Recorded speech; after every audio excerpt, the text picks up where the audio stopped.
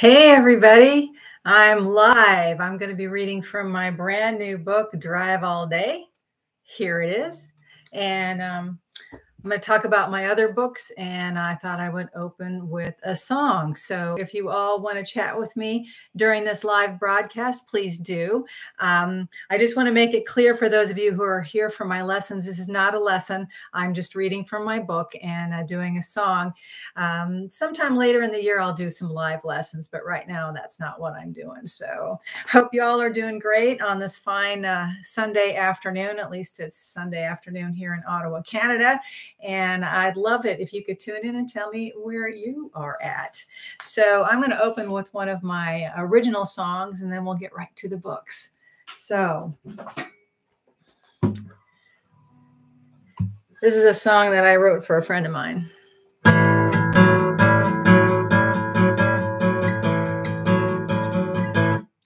Another long distance call on my dime. This relationship's nothing but a long, hard climb. I'm talking on a payphone cause I don't have a cell. You say you're out of message, I'm out of time as well. Out of minutes, out of hours, out of days, out of time. The way we wasted love, especially mine. Out of lust, out of patience, out of sanity. Your love cost me big. Breaking up was free. We tried to be friends, but you left me alone. When I had that accident, you didn't even phone.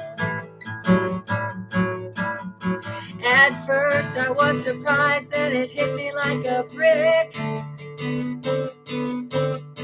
Once again I'm left listening to that old clock tick. Out of minutes, out of hours, out of days, out of time. The way we wasted love, especially mine. Out of lust, out of patience, out of sanity. Your love cost me big. Breaking up was free. Gonna move to a minor key, but I won't stay there long. Gonna take some time for me, then send you this song. Maybe not, cause I'm out of minutes, out of hours, out of days, out of time. The way we wasted love, especially mine. Out of lust, out of patience, out of sanity. Your love cost me big. Breaking up was free. Breaking up was free. Breaking up was... I can't hear you, you're breaking up. Breaking up was free.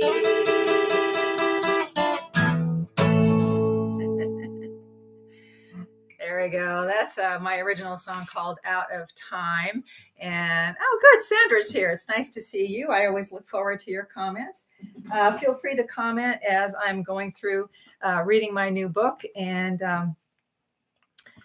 there is someone else here. Oh, but I'm not seeing the name. That's all right. You don't have to identify yourself. So I published my first book in 2013, Drive All Night, and it's a memoir. I've been touring for over 30 years, and this is some stories from the road. Some crazy ones, like the time I shared housing with a pig, a real one. The time I did a show, and Melissa Etheridge came to the show. I was a little nervous.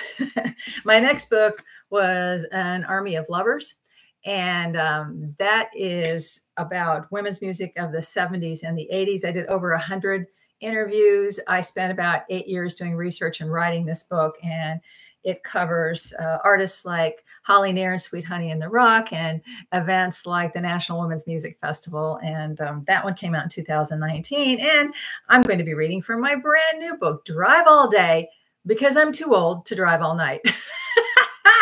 And some more stories from the road, and a few chapters about my students and anything music related that I felt like writing about. And as usual, there's a lot of humor. That's what I do. But also I have some serious kinds of things that I write about too. And oh, good. Larry's here. Hi, Larry. And classic music. Khadija, I'm sorry if I'm mispronouncing your name. Khadija likes my t-shirt. It says peace in 3 languages. You can see on the bottom, it says peace in English for those of you who don't read the other 2 languages. And, oh, from Spain. Welcome. Welcome. And Army of Lovers. Hi from Tucson from Mary. Hi, Mary. And Sam's here from Cambodia. Oh, that's awesome. Cambodia. That must be like the middle of the night there. Anyway, I am Jamie Anderson, and I'm going to be reading from Drive All Day, my brand new book, which just came out. I'm very excited about that. So I'm going to read to you the introduction. When my first publisher called to say they wanted to publish my book, Drive All Night, I was ecstatic. She said that one of the things they liked about my first memoir was that I wrote like people knew who I was. Well, of course. Who wants to read a book about someone who's apologetic? Musicians have to have an ego. No one hears no more at their jobs, especially if they book their own gigs, something I've always done in 30 plus years of touring. Rejection happens for many reasons, and not always because you stink or you slept with your girlfriend. We get a gig because we keep bugging or contacting the venue until we get a positive answer. And to do that, you have to believe you're as good as Adele, or at least her neighbor's dentist. No only means I go on to the next contact. It's my second favorite answer. It's not enough that I play music. I decided to write books too. And again, no is heard a lot more than yes. John Grisham's first book, A Time to Kill, was rejected 20-some times. He went on to sell millions of books, including The Firm, which was made into a movie. I mention this because, fun fact, a poster from one of my albums appears in the office of the main character. Sorry, I got off track. I started bragging and lost my way like the last time I tried to find my car at the airport at 3 a.m. So after my first memoir, A Collection of Stories from the Road, I thought I'd write another one because ego. And I had a lot more to say. Since the first book was called Drive All Night, I thought an apt title for this one would be Drive All Day, because I'm too old to drive all night. I no longer can drive for 8 hours, hop on stage, and remember all the words to my songs. I no longer sleep on lumpy sofa beds and eat fast food that's cut 10 years from my life. But I can still find a Starbucks in any state or province without a map. I've changed a few of the names and details to protect the near innocent, but if I use someone's full name, it's their real name. I haven't changed any of the major details because really, who could make this stuff up? If you work for Spotify, don't bother suing me because unless you take the 4 boxes of LPs from my basement as payment. I plan to be buried with my guitars, the only thing of value I own, so neener, neener. I mentioned Spotify because I have a whole chapter about them. Spotify is not very kind to musicians. I mean, unless you're Lady Gaga or Beyonce, you don't really make much money from Spotify. One quarter I had, it was a little over 200 unique listens, and they paid me the princely sum of 10 cents. Yeah. Anyway, I go on to say, don't be horrified at the gigs I do and the crowded places I visit where no one is wearing a mask. That's because much of this was written before the pandemic. Thanks to everyone who's come to my shows, read my books, and taken my lessons. If it weren't for your support, I'd be sitting in my living room singing for my cats, and they don't clap. In fact, they pin their ears back and run out of the room. I'll keep writing whether or not you know who I am. Maybe you will eventually. Maybe my cats will learn to appreciate me. Both would be great. So that's the intro for Drive All Day, and I noticed a few more of you have tuned in, and oh, classic music is here from Finland. Oh my gosh, it must be the middle of the night there. Sam loves my channel. Well, thank you, Sam. I'm glad that you tune in. And there's Sandra and Sam again. Can I know how to be good at guitar like you? Well, it's all about the practice. So, you know, tune into my channel and practice. There you go. I know. I wish there was a magic pill. If there was, we'd all be Bonnie Raitt, you know. Anyway, so here's more from my book. If you want to know how to purchase my book, it's at Amazon and all the usual places. I posted a link to BookBaby, which is a really good place to buy it. Here's another chapter from the book. This one's called A Scofflaw and Her Kittens. Some years ago, a friend sent me irises. She grows rare and antique varieties, and she thought I'd enjoy them. They went into my yard in Durham, North Carolina. After a year, they bloomed in rich purple, delicate pink, and creamy white. When I went through a divorce and lost the house, I didn't want to leave those lovely flowers, so I dug up several and I put them in pots. My new apartment had a rooftop patio. They did fairly well there, although there weren't many blooms. A year later, I was able to buy my own house. The irises came with me. They thrived in my garden. 5 years later, I moved again, this time to Canada. I hated to leave the flowers, but it was against the law to transport live plants across the border. Every year when I visited Durham, I'd stock my old house, noting that the irises were still doing well. I missed them, so I did something that made me shake in my boots. I talked with the present owner and asked if I could take a few lessons, a few irises, thoughtfully pointing out that they needed to be thinned anyway. He said yes, and thus the shaking began because I'd have to sneak them over the border. I'm even a little nervous writing that. Is there a statute of limitations for plant smuggling? With the irises in a plastic grocery bag and stuffed in the back of my car, I nonchalantly told the border official I didn't buy anything in the U.S. except for that bag of M&Ms sitting on the seat beside me. Here's where being a white woman with gray hair comes in handy. He didn't notice the sweat pooling under my armpits and simply nodded and waved me through. Not long ago, I told the Canadian who filmed some videos for me that I had done this. He laughed. He said he crossed the border a lot and they always searched his van.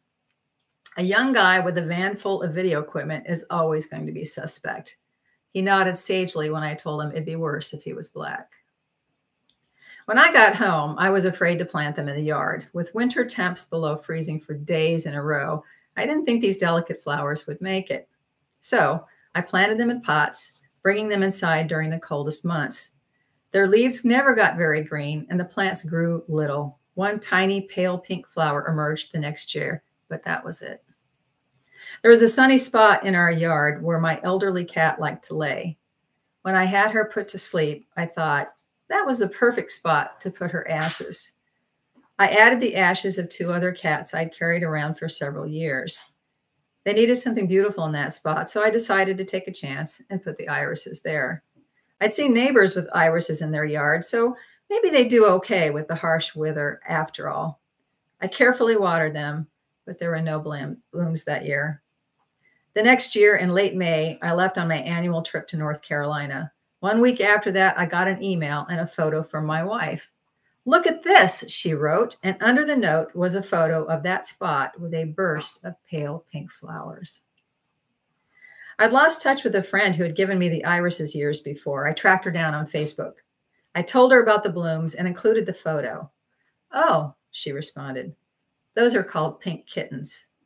Despite having other colors in that original batch she'd sent, only the pink ones bloomed. Every year in early June, they bloom. It hurt my heart when we sold the house, a place I lived for 10 years. I left my cat's ashes there. The pink kittens will watch over them. So, more of you have tuned in. Hey, Bim, it's good to see you here. Now, that chapter doesn't have a whole lot to do with music, but a lot of my other chapters do. I talk about some of my gigs and about my students. This is about one of my gigs. The title of the chapter is Hallelujah.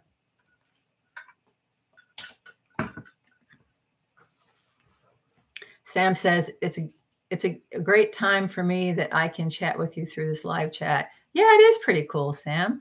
I used to do live lessons on YouTube. I haven't done that in a year or so. Maybe I'll pick that up again. So, stay with me on my channel and I can set it up. It used to be that I did the live chats on another device and I couldn't see your comments as they came in, but I've got a new laptop and so I can see your comments. It's kind of cool. Anyway, so here's a chapter called Hallelujah. When I first got the day hospice gig, I envisioned beds filled with weak-looking people surrounded by solemn loved ones, my soothing music helping them rest. Turned out they'd rather hear 8 days a week or Wagon Wheel. I played in a comfortable living room, not a bed in sight. There was usually a raucous card game going on as a volunteer pushed a cart with snacks and juice served in elegant wine glasses. I always looked for Andrew when I arrived for my shift. When I first met him a year ago, a middle-aged white guy in casual clothes, brown hair carefully combed to the side, he was thin and moving slowly. Even though he kidded me about the ukulele, he sometimes looked my way and smiled when I did a song he liked. Turned out he just liked to hassle me since he played a superior instrument, the guitar. After being away for the summer, I came into the living room. I moved a chair, unfolded the music stand, and pulled the ukulele out of the case. While I tuned, I looked around for Andrew. When I didn't see him, my first thought was, did he pass? I always wondered when I saw someone one week and not the next. It could simply be that they recovered or went to another hospice. However, it could be the inevitable. 15 minutes passed before Andrew strolled into the room with an energetic step. He looked better than that first time, his color robust, so my thoughts switched to something more positive. Maybe he was recovering. I didn't know anything about Andrew's health. We weren't allowed to ask why the clients were there unless they brought it up. We only provided art projects, card games, food, massage, and music. I was usually background music to a decibel-busting card game. Someone played a good hand, and they all screamed with laughter and then pointed fingers at Andrew, accusing him of having cards up his sleeve. I didn't care that they found euchre more interesting than my music. They were there to enjoy themselves and perhaps forget about pain and hospitals and what their last test revealed. Once in a while, I saw a foot tapping or lips moving to the lyrics. Sometimes they clapped after I finished a song. Usually they didn't. They didn't know that I toured over 30 years or that I recorded 13 albums. It didn't matter. Andrew told me he liked Creedence Clearwater Revival, so one week I brought in songs for him. Partway through Bad Moon Rising, I realized it was one of those songs where you really don't hear the lyrics until you sing them. There I was, cheerfully singing about rage and ruin at the end of the world when I decided that one verse and a chorus was enough. I switched to Down on the Corner. An upbeat song about buskers was much better. One week, I brought the guitar. Andrew grinned and commented, "You brought the big boy." "Big girl," I corrected, and we all laughed. I'm good at faces, bad at names. I remember Andrew because he was there every time. He doesn't always recall my name, and sometimes he looks confused when I bring up his guitar playing, like he can't fathom how I know he plays. Some weeks we've had conversations about kinds of music and guitars, but his meds probably scramble his brain. As long as he enjoys our talks in the moment, it's good. One day, Andrew was in the parking lot smoking a cigarette when I walked up for my gig. "Oh, good, it's you," he said between puffs. "When it's not you, that lady with the harp shows up, and I'm not ready for that yet." One day, an elderly gentleman slowly lowered himself into a recliner near me. A volunteer covered his lap with a blanket. He confided that he couldn't sing or remember the words to anything. I assured him that it didn't matter. When I got to the chorus of Brown-Eyed Girl, I invited him to sing along. He softly sang in a creaky voice, "La la la la la la la la la la la ti da." "See, you can remember the words," I complimented him. A smile lit up his face.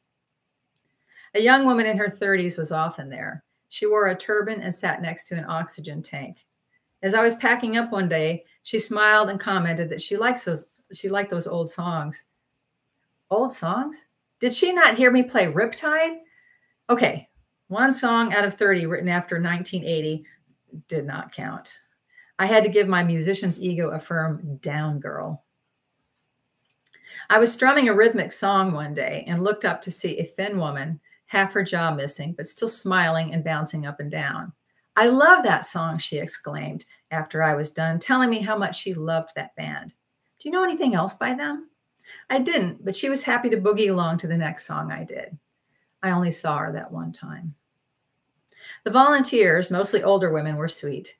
They sat near clients, talking or simply sitting in silence. One gave hand massages. One, in her 80s, was usually dressed in pastels, her white hair carefully curled. She clapped to my faster songs, usually offbeat. She sang, even when she didn't know the words. The clients were fairly mobile, some using a wheelchair or walker, and only there for the day. We got them out of their house, gave their caretakers a break, and offered social time and something to do. One day, one of the volunteers leaned down between songs and quietly said to me, "A client passed in one of the back rooms. He'll be wheeled down the hallway, and when that happens, there's a moment of silence." A few minutes later, she said softly, "It's time." I'd been singing Leonard Cohen's Hallelujah. I stopped, the last chord gently fading away. We all turned toward the hall as a group of people, heads bowed, pushed a covered gurney slowly by.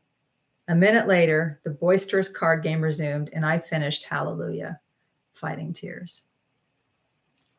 So that's from Drive All Day, and that chapter is called Hallelujah. Unfortunately, the hospice shut down during the pandemic, and it hasn't started up again. So I don't know if it will, but it was really a satisfying volunteer gig. I enjoyed meeting all those people and playing music for them. So looks like there's a few. Oh, thank you, Larry. Yeah, it's called Drive All Day. Here's what it looks like. And you can get it at Amazon and BookBaby and lots of other places. After I'm done with this broadcast, I'll type some links in for you so that you can find it a little easier. Oh, you're welcome, Sam. I'm happy to help you improve your English. I know how hard it is to learn another language. I've been trying to learn French for about 10 years now. I haven't been very successful. Oh, hi, Joe. Is it Joe Lou or just Joe? Hi from Austria. Holy cow.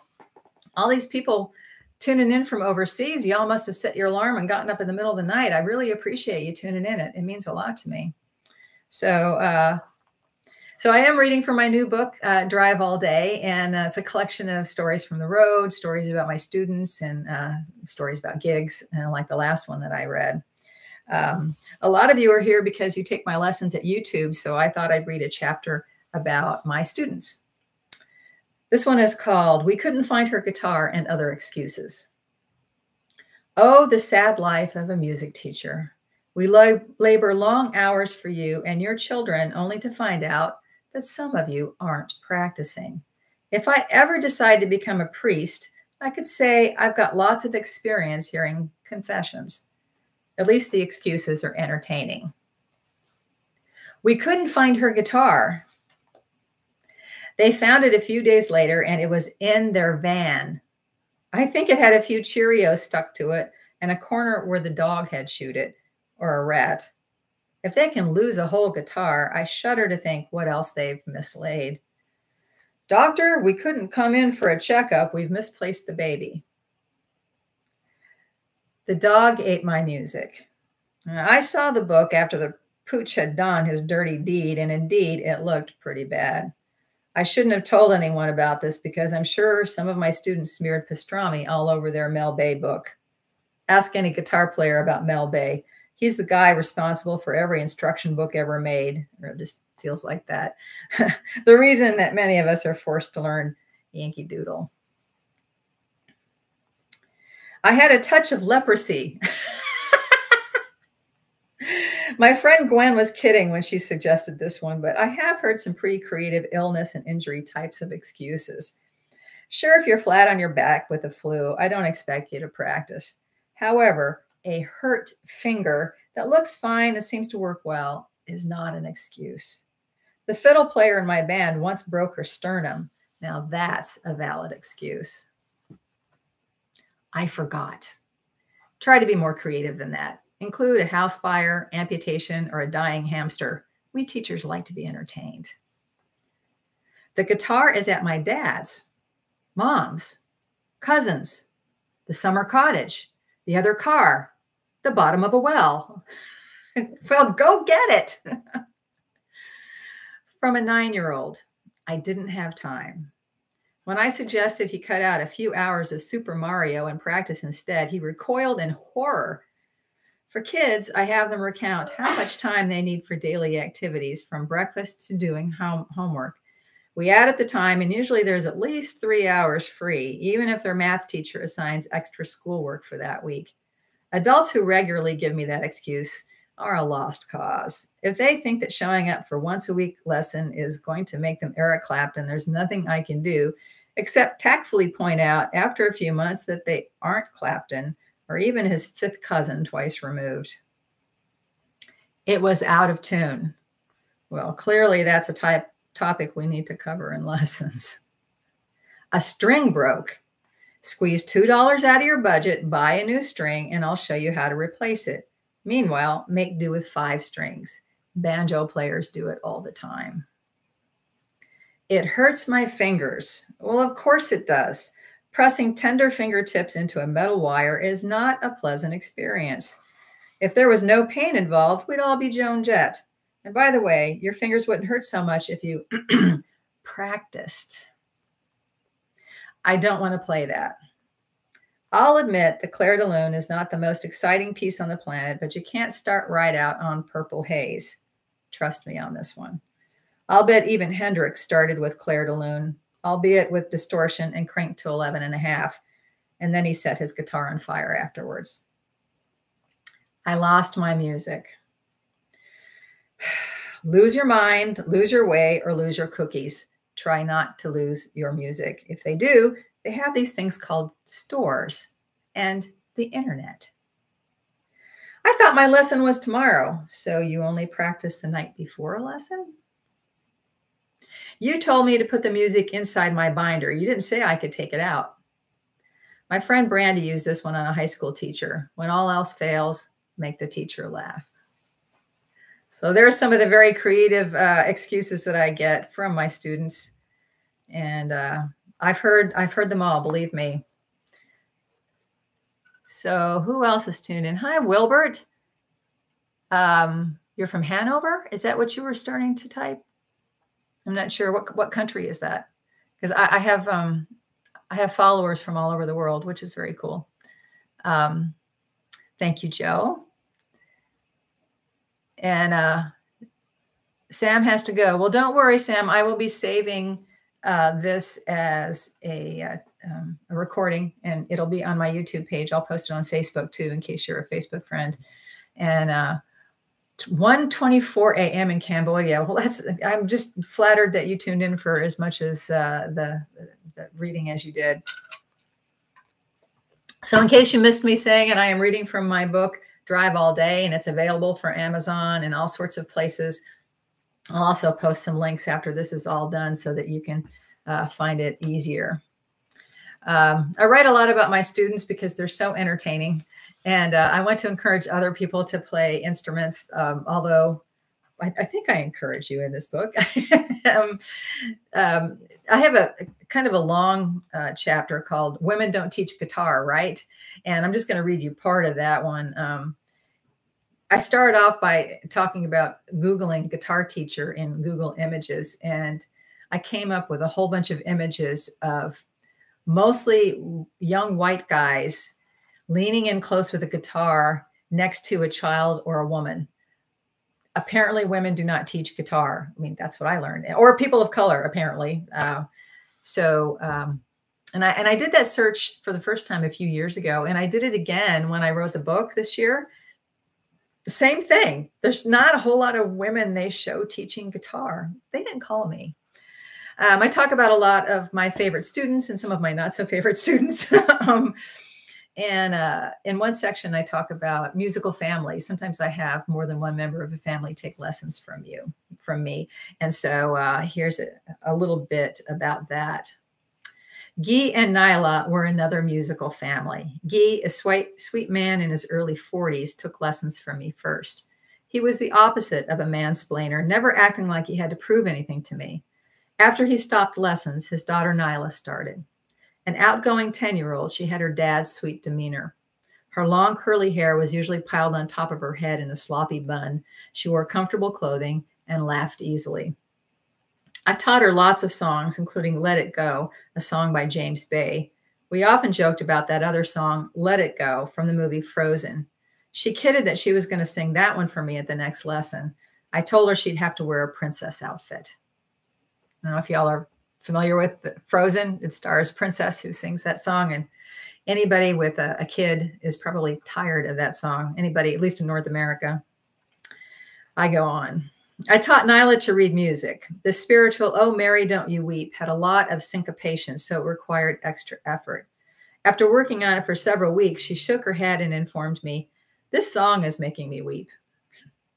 It took us several minutes to stop laughing and get down to the lesson. After a few weeks, she finally mastered the song and somberly informed me, "No more weeping." She loved Taylor Swift, so I learned several of her songs to teach to Nyla. Before that, I didn't have a high opinion of the artist, thinking that she only wrote whiny songs about exes. But these songs turned me around. Swift wrote accessible lyrics and an engaging narrative. I also love that she played guitar. Girls have so few female role models in music, especially women who have control over their careers. Nyla is still a student of mine, and at a recent lesson, she's been working on an original song, and I complimented her on the song, and I joked, when you win your Grammys and Junos, don't forget to thank me. And she said, "Oh, I'll thank you, my dad, and Taylor Swift." So I said, "Well, I'm glad you're going to thank me first. That means a lot to me." I also talk about students that I got from the Chinese embassy. The embassy sent me over 3 different students, and they are all wonderful kids. They were not real familiar with Western culture because they'd, grown up in China. And so I had interesting questions about like Beatles songs. One kid wanted to know if Eleanor Rigby was a real person. She also wanted to know what House of the Rising Sun was about. And that's a hard one to explain to a 10-year-old Chinese girl, I thought, well, how deep do I go into this? Because really the original version is about a house of prostitution. And then there's the later version by the Animals, which is about a guy who's a drunk and a gambler. And I thought, well, neither one of those are appropriate for a kid. And so I sort of danced my way around it. I hope I did okay. There were times, though, with various students, not just my Chinese students, who would ask me questions where I would have to just say simply, "Ask your parents," because I'm just the guitar teacher. All right. So I have a chapter that's 23 things you should never say to a musician. I'm going to read you some of them. These are my favorites. "You had insurance on that guitar, right?" Those are not words you ever want to hear from anybody. How about this one? "Sorry, the party was a bust. Go home early. Here's half your pay." This happened to my musician father, who fronted a 4-piece band. His response? "You don't understand. You don't pay us to play music. You pay us to haul in all this junk, and we did that." That's my dad for you. I learned all about business from Dad. Here's another one. "What's your real job?" "Killing clueless audience members."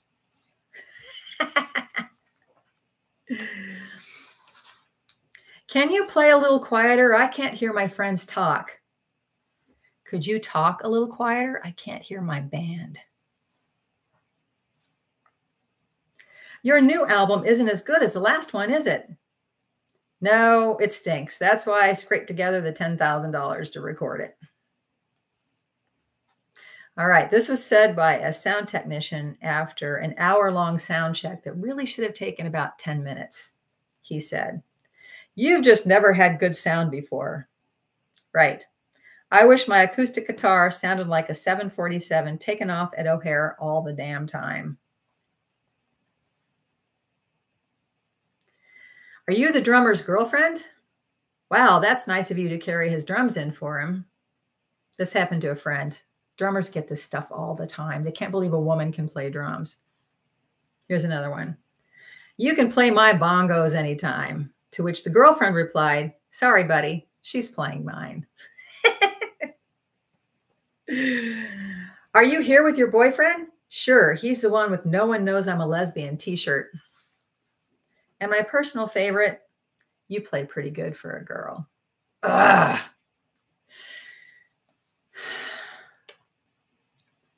So again, drive all day because I'm too old to drive all night. That's a play on the title of my first book, Drive All Night. because a lot of the things that happened to drive all night happened when I was much younger. And I really could drive all night. I could drive all day and still do a decent concert at the end of it. But I'm in my 60s now, so driving all night is definitely not an option. Driving all day is kind of risky too. So, and if you didn't catch it before, you can buy this book at Amazon, as well as lots of online retailers like Barnes and Noble. You can buy it at Book Baby. And after we're done here, I'll post some links to places where you can buy it. Hi, Moam. Hope I'm saying that right.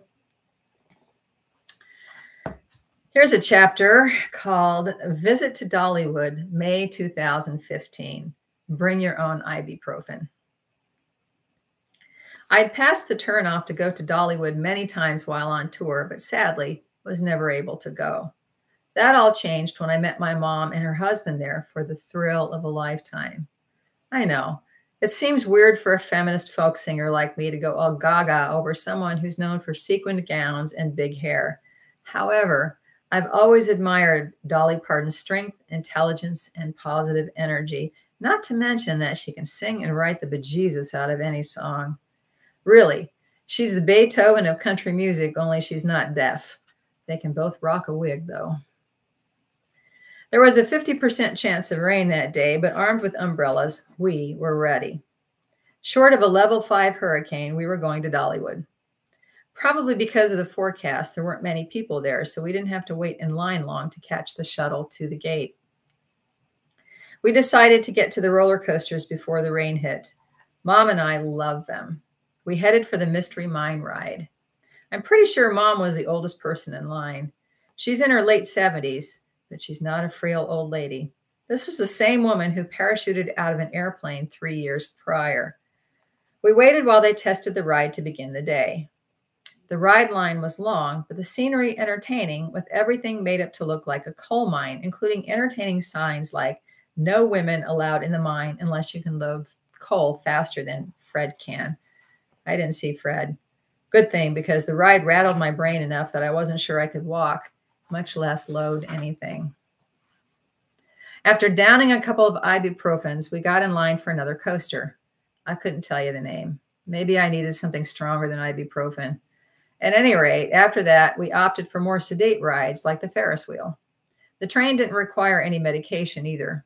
They have a real steam locomotive that runs around the entire park. We boarded one of the cars. After the three of us slid into one of the bench seats, a woman in a sensible straw hat and just so lipstick pointed to the space beside me and asked if I was saving a seat for my husband. I glanced over at Mom, who was grinning and waiting to see how I'd respond. LGBTQ people are often put in this kind of situation, we think. Do I feel like educating, or do I want to be on vacation? I opted for the latter. She got in with her husband and little granddaughter. Then she asked, "Where is he?" "Okay, you asked." "She's overseas." Beat 1, 2. She kept her smile, but something changed in her eyes. "Oh, where?" "Kabul." "That's in Afghanistan, right?" "Yes." "Military?" "No, Red Cross." We chatted another minute before the train started up, and it was too loud to talk. I enjoyed the ride. As we pulled back into the depot, she turned toward me and said, "I'll pray for you and your wife." Some people who aren't Christians take offense at statements like that, but I figure it means she's thinking good thoughts about my partner, and that's not a bad thing. Plus, she said wife, even though I never used the word. She'd acknowledged our relationship. Maybe the next time she's at a church potluck and someone says something nasty about LGBTQ folks, she'll remember the nice lesbian with the humanitarian wife that she met on a train at Dollywood. There were several areas at the park, each around a theme like Timber Canyon and Owen's Farm. We made our way to Craftsman Valley and perused the shops featuring woodworking, glass art, and more, often with crafts people demonstrating what they do. Of course, there was the usual kitsch that you find at amusement parks, with everything from sparkly T-shirts to toilet seat covers, all with the Dollywood name or her likeness. I indulged in a ceramic cup. It has, I will always love you in several different languages. Pink, of course. That's Dolly's color, I think. Mine too. I like pink. Dolly wasn't at the park that day. Disappointing, but I understood that she's a busy woman. The next best thing was hearing live music, and there was plenty of it. We stopped in a theater to hear a bluegrass country gospel group, and later on the street, we encountered a bluegrass band completely made up of kids under 12 years old. I don't know how the banjo player could even lift his instrument, not to mention playing the crap out of it. We didn't encounter surly employees like I found at other parks. I hope that was because it's a decent working environment. I heard that Dolly's family works there. I was tempted to ask each employee if they were related. I decided to be on good behavior, or maybe that part of my brain was damaged on the mine ride. It's national law that you must eat junk food at an amusement park. At one point, I had a craving for ice cream that was so strong I would have traded my house for a cone. Fortunately, I didn't have to, and found a stand where I bought a cone of soft chocolate ice cream bigger than my head. Toward the entrance, on our way out, we found the Dolly Museum. I wished I'd seen it earlier in the day. We only had 20 minutes until it closed, not near enough time to see all of her beautiful gowns, some with matching accessories.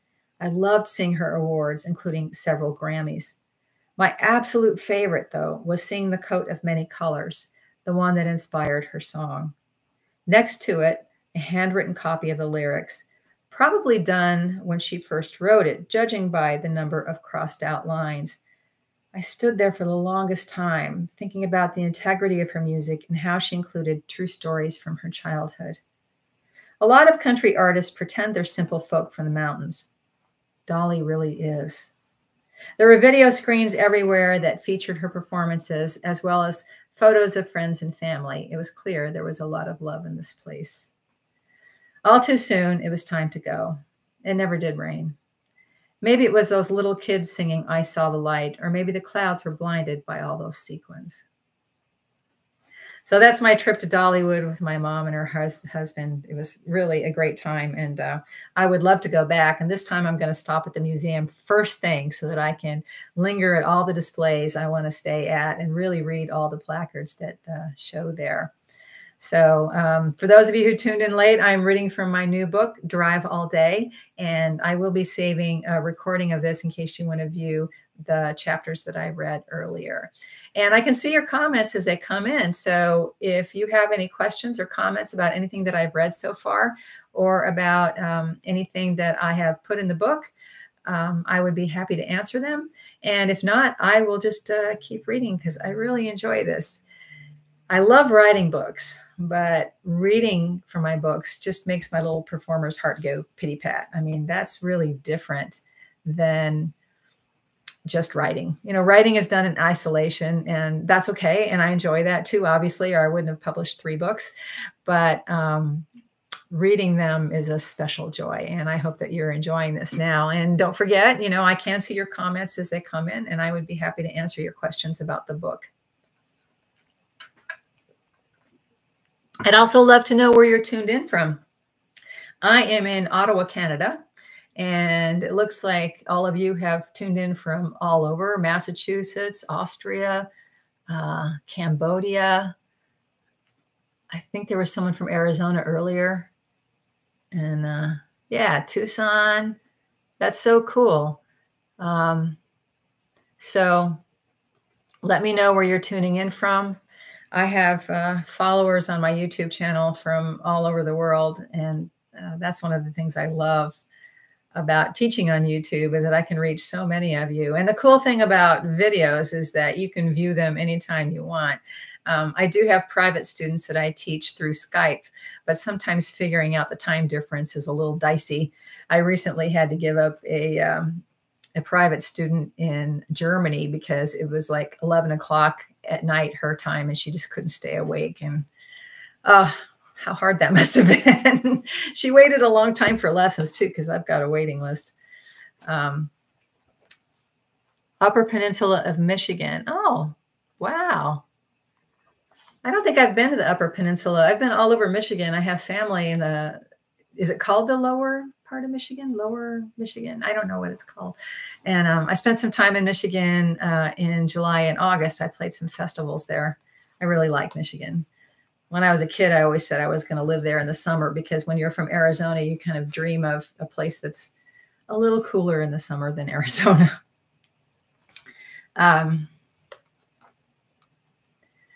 So I have a chapter about my trip to Hawaii. It's called Ukuleles in Hawaii. There were beaches. I have several chapters about festivals that I've been to, kind of a review of, what Jamie did at the festival. And I include a lot of humor. And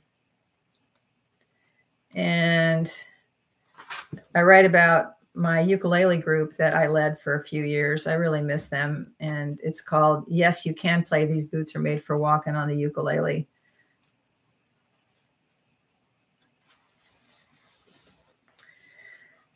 I think I've got time for probably one more chapter. This one is called A Thing of Beauty. Let me get a drink. Oh, Sandra, so you're above the Mackinac Bridge. And oh, okay. I know where that is. Yeah. I've been to Sault Ste. Marie, so I must have crossed on the Mackinac Bridge. All right. So this is a chapter called A Thing of Beauty. I came to Canada from southern Arizona by way of North Carolina. I reasoned that since I was able to graduate from the unforgivingly hot desert to a state that actually had snow in the winter, that Ottawa would be an easy adjustment. But alas, too much sun had addled my brain. You didn't want to be around me that first Canadian winter. One particularly grueling day, I drove across town on slushy streets to a doctor's appointment as gobs of wet snow pummeled the car, then came home and shoveled the front walk as tiny needle-sharp snowflakes flew at me. I felt like Sisyphus in a parka.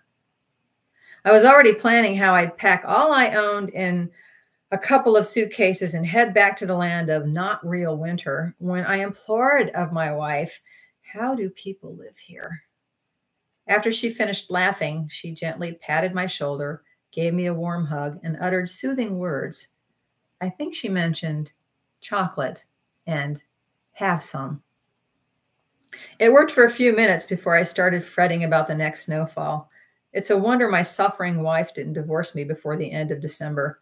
It didn't help that every Canadian I met wanted to tell me what a mild winter it was, or that my family in Arizona taunted me with pictures of backyard barbecues in the beautiful sunshine.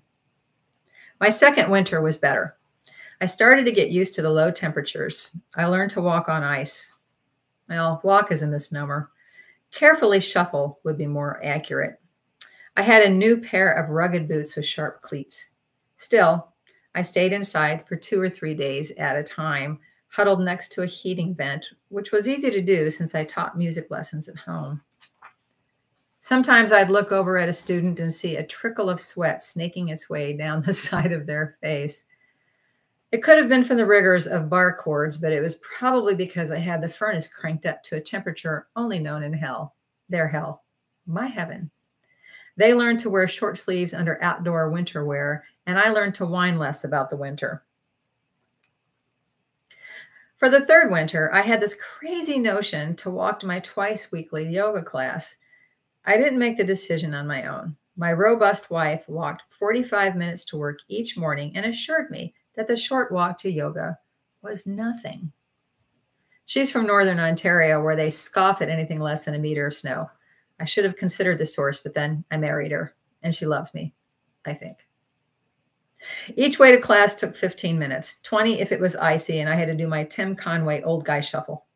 If you're a fan of Carol Burnett, you might remember his oldest man character who crept along with tiny steps.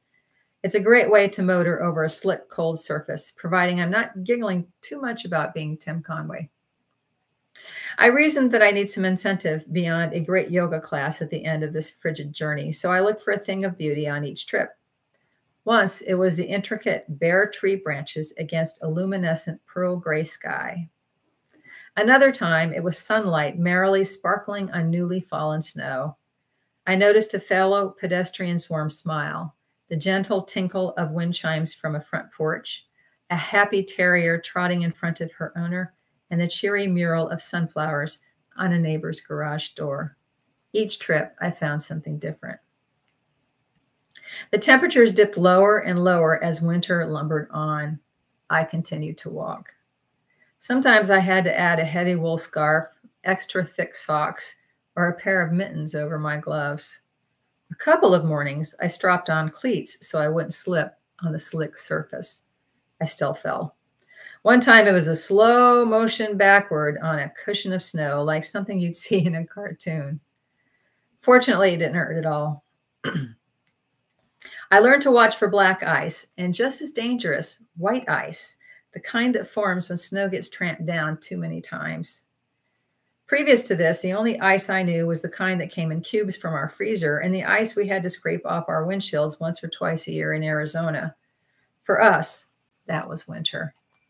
Cue tiny violins playing slowly in a minor key. Imagine my surprise after moving to Canada when I found ice on the inside of my windshield. My wife claims it's frost. Whatever. It's cold and I have to scrape it off. The only time I fell hard was on a sunny spring day with not even a memory of snow or ice. As a cardinal started a melodic song, I stepped over a low chain and in a split second found myself on all fours on a concrete walkway. The surprise knocked the wind out of me, and I could feel a bruise creeping over my right knee and a mild throbbing pain in my right foot. After a long minute, I carefully made my way to standing. All the parts seemed to move, albeit with a little pain. Still, I figured I might as well make the rest of the journey. Humming I Am Woman, I limped to yoga class. After an hour of down dog and triangle pose, I inspected my knee and was shocked to find not only a bright green bruise, but blood that had started to stain my yoga pants. My teacher gasped and asked if she could get me a bandage. No, I cheerily replied, I'm fine. After all, I'd trekked my way through below zero temps all winter. How could this be bad? I slowly traipsed home. 2 days later, I ended up at hospital because my aching foot wouldn't let me sleep. An x-ray revealed a broken bone. Maybe I should have called this story, Dumbass Things I Have Done. Note to self, always walk around the damn chain. It only takes 5 extra seconds. And a thing of beauty shouldn't cause you to abandon caution, even if it's birdsong on a gorgeous May day. And most certainly don't do yoga on a broken foot. Instead of down dog, it'll be falling on the floor dog, which I suppose could offer some benefit, like breaking the other foot. Yoga is all about balance. I digress. On one particularly crazy cold morning, I slogged through unplowed streets, the snow sometimes knee-high. Wind blew falling snow across the landscape like some crazy blender with no lid. I stopped outside of the door of the yoga studio, brushed the wet snow off my jacket, and stomped it off my boots, then gratefully slid into the warmth. After I unwrapped my wet scarf, yanked off my mittens, shrugged out of my heavy coat, and pried off my boots, my yoga teacher asked me how the walk had been. Great, I answered, thinking of how pretty the fat snowflakes looked as they swirled around me. She turned toward the other 3 students, all Canadians, and explained that I'd been walking to class all winter. One of them sputtered, "We drove." I'll bet they wanted to say, "Hell no, we didn't walk." However, eager to prove to the American that Canadians are really polite, they elected not to say that out loud. I should have been given citizenship at that very moment, but it wasn't until a couple of years later that I became a Canadian. I filled out the requisite mounds of paperwork. The government knows more about me than my mother does, and pledged my solemn allegiance to the Queen. I'm convinced, however, this honor came to me because of those walks in the coldest months and the beauty I found there. Ottawa in winter is full of beautiful things. I've got a long list in case you don't believe me. So that's my chapter, A Thing of Beauty. And one more quick chapter. This is called The Last Chapter. My editor said I needed a final chapter to wrap things up. Here it is, the end. When my editor first saw that, she sent it back to me and she said, "Very funny." Well, that's how it goes sometimes. So I really appreciate that you all have tuned in from so many places. Ooh, Istanbul. Oh, that's cool. Well, welcome, Cynthia.